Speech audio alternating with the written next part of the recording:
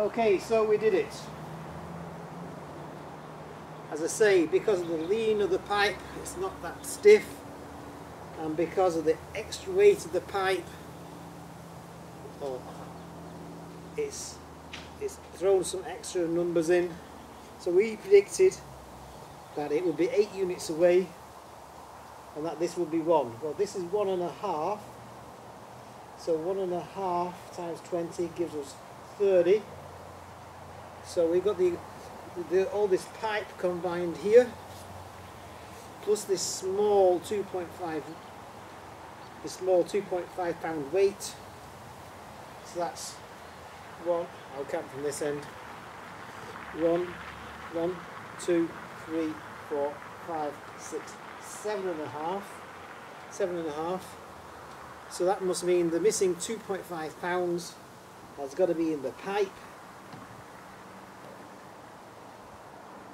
Maybe a little bit more.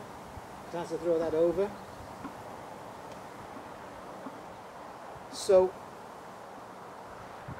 because the numbers were telling me that this was possible, I gritted down and determined I was going to make it happen. So here I have a small weight, seemingly incredible, balancing 2 very, very heavy weights.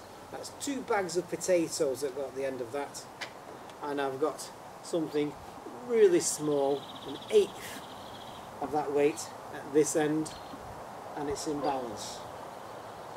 Go math, go math.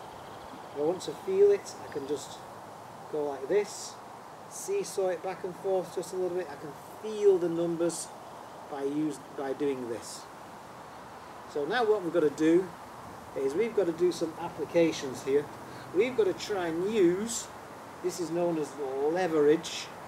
We've got to try and use some leverage. We've got to try and get something like this, a very small weight, to move something that is significantly greater, so that we can get hard things done. And I think I've got just the idea for it.